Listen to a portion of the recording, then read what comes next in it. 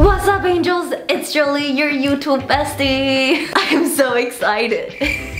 I'm on a lot of Dayquil and NyQuil. Today we're here for another sex talk video. Woohoo! How we love this topic, right? Today we're going to talk about what girls like in bed. I think this topic is so important because I don't think girls ever come enough. I can already hear the girls saying, "Amen, sister." And it's so unfair. Watch this video to learn how to be a ladies' man or a ladies' lady.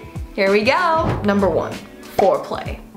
If you aren't foreplaying, we ain't playing. You may want to ask, why is foreplay so important? Because you gotta make sure our bottom is wet. Okay, that might sound like I'm asking you to make us pee our pants, but no, not that hole. You know which hole I'm talking about. Do you know the consequences of not wetting a girl? We could bleed, we could hurt, we could walk like a penguin the next day.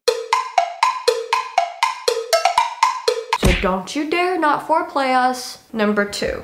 We have so many types of orgasms, so if you're not even achieving one of them, what are you doing with your life? There's so many different types of orgasms a girl can do. But guys, you don't know, you just like to hit and run. So girls, make sure you come before him. Otherwise, just leave him blue balls. That's what I do. So here are the different type of orgasms you can achieve to leave a girl wanting more. Number 1, the clit orgasm. Make sure to rub it gently and at the speed of 3 fingers per clitoris. How many clitoris can one have? I mean at the right speed, okay? Since if it's too rough, it's too sensitive. And if it's too soft, we can't feel it. And if you have a question, just ask. And if I say, ooh, right there, don't you go 5 seconds and give up on me. And if I say, don't stop, don't you fucking stop. And don't be lazy when you're going in. Okay? Put your fingers where it's supposed to be. You don't need to hold our legs. We can keep them up. Just keep rubbing. Number 2, the G-spot. And you would think the longer the better. I've done many Asians where they hit better than most colors. One of them hit me so hard that I ended up in a hospital. True story.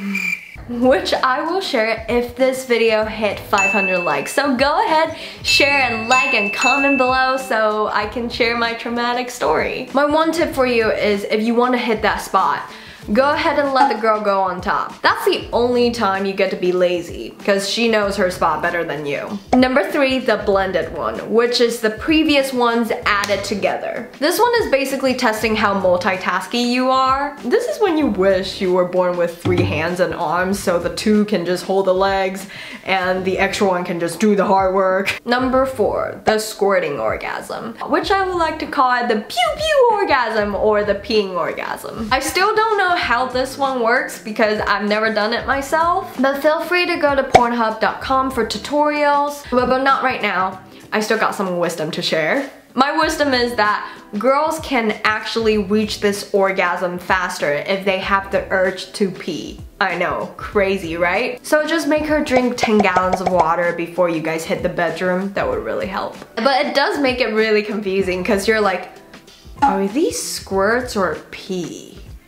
Yup, pee.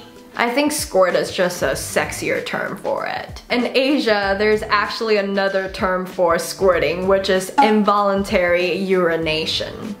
So please help us pee. Apparently girls love peeing unconsciously. That's it for today's video. Thank you so much guys for watching. I hope it's helpful. And if you want to hear more sexy talk, please make sure to subscribe, like, and comment below. What do you think girls like? And girls, what do you like? Let me know. Good luck in bed. Don't get pregnant unless you want to.